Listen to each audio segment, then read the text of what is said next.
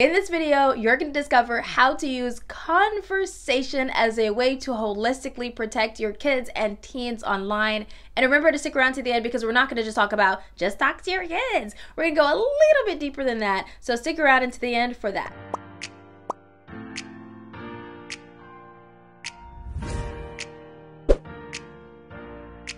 Before we go too deep into this pot, let's agree on one thing. Words matter. How you say it to yourself matters, how you think about it to yourself, and then how you relate it to your kids matter. But I also want to get one thing out of the way.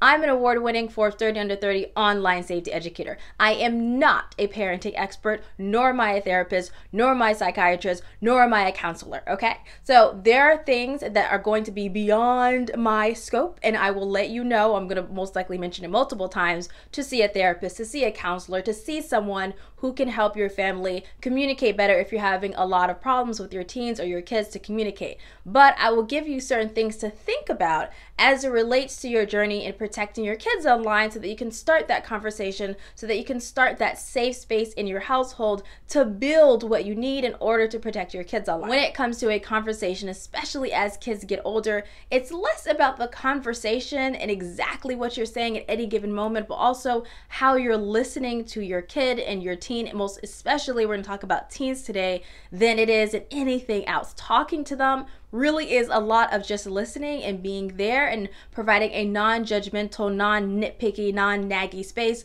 for them to just be human and just relay who they are to you so they can feel safe within their household and ultimately outside in the big bad world. This means that one of the most important things that you can do within any conversation, whether it's a small interaction or a big interaction, is giving them a voice to speak and to relay what they need to relay. If they believe that they have a voice with you, then it's easier for them to understand how to have a voice within themselves and with other people. And one of the best things you can do for your teens is giving them the choice of saying no, giving them options, allowing them to have autonomy over their lives and allowing them to have boundaries for themselves so that they can understand what it means to have boundaries outside of the household as well. If the entire conversation is, I said this, it's this way, it's my way or the highway, it's obedience, obedience, obedience, when it comes time for them to set boundaries with other people or not obey someone outside of the household, they don't understand how that goes, and they're more likely to get themselves into situations that are really, really dangerous.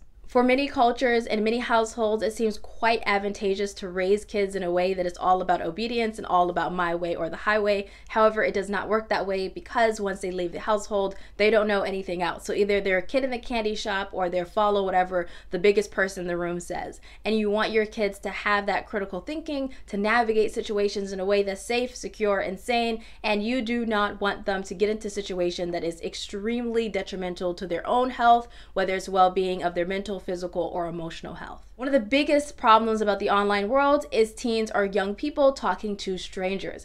And one of the things that we always talk about is them having boundaries or knowing when someone is preying on them, or knowing when something's predatory or grooming behavior. If they're able to have a voice within your household, they're able to have a connection with you, they're more likely to be able to see those situations for what it is and get out of those situations quicker than someone who's used to obeying or just following the rules, or a kid in the candy shop. So you want your kid to have a balanced point of view when interacting with other people online. One thing that is common in the online space, online safety space, is talking about all the dangers and crazy things that happens to kids online.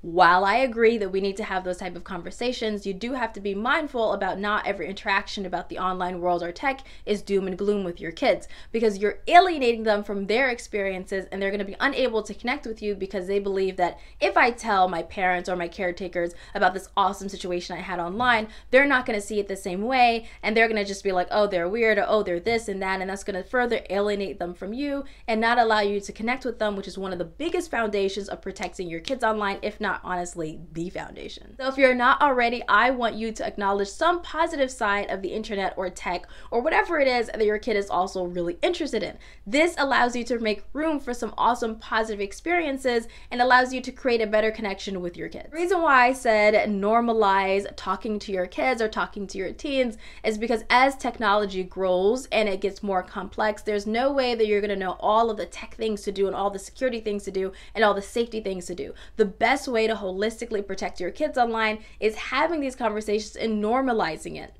If you're having trouble with these type of conversations, or it's really difficult, or you're having a really strained relationship, as I said in the beginning of the video, you really want to go and seek help, whether that's a therapist or a counselor or whatever helps you and your family communicate better, because this is a differentiator between teens that are able to do well and teens that are not. Now, this doesn't mean that if you're not communicating, it's doom and gloom and all is wrong with your teen. They can also heal and go on their healing journey by themselves. So even if you're unable to connect with them for whatever reason, encouraging them and consistently talking about therapy and being open about you doing therapy yourself can give them the seeds that they need to start doing therapy on their own. So it's not lost if you're unable to have that awesome, great connection. Not everyone can have that, but you can encourage them to start healing by themselves and going on that healing journey, because them being a healed teen and a healed young adult will help them tremendously as they go through life. The reason why this matters so much is because there's a lot of focus on control and not a lot of focus on connecting with your kids. And so a lot of teens are feeling distrust with their parents, and they're running away, they're hiding things, they're becoming more secretive, and that's the last thing that you want teens to do.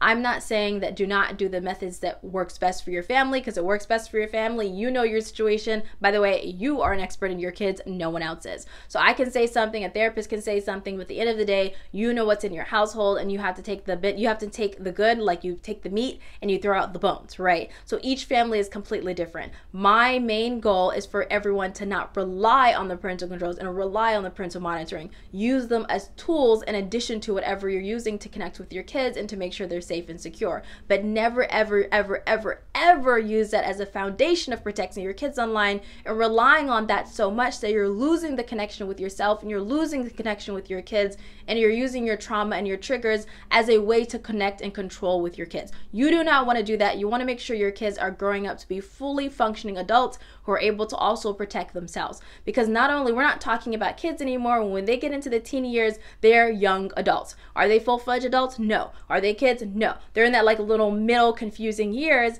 and it's difficult. They still need you, but they don't need you the way that they were when they're younger kids. This also means that your security and safety plan is not just what you're doing for them, but what you're doing with them and what they're doing with themselves. So not only do you have to teach them security and safety, but they need to know security and safety themselves. Sometimes you may not know security and safety, so someone like me comes in and I can teach them security and safety and help them understand how to integrate it in their lives as they're moving forward. Because now they're getting into their young adult years where they're going to start having more control over their online presence and their online accounts, and they're going to need to know how to secure that so that predators and hackers are not taking over their accounts. They need to know how to use a password manager, what is two-factor authentication, what is privacy, how do they operate online, how do they protect their own privacy and everyone around them. So these are the years that you're teaching them how to understand security and safety as it pertains to their own life. One of the biggest things we often miss when it comes to connecting with teens and navigating conversation and normalizing talking to teens and having open, non-judgmental conversation is actually healing yourself.